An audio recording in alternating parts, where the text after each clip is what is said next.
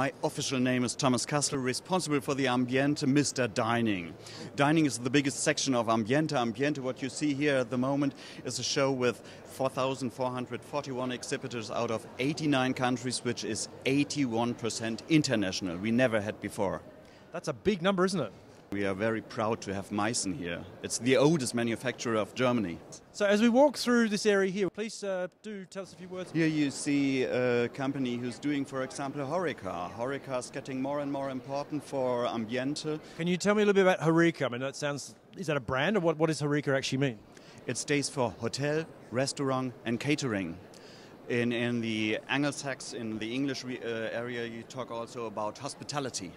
And Horeca is growing, it's very important, and all these things come from different food trends.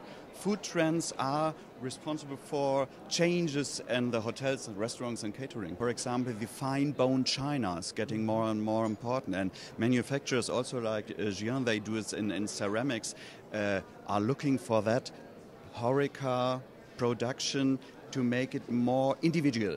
So fine bone china, is that a material that's coming back? You're noticing that coming back in this year's Ambiente? Yes, because it's very strong.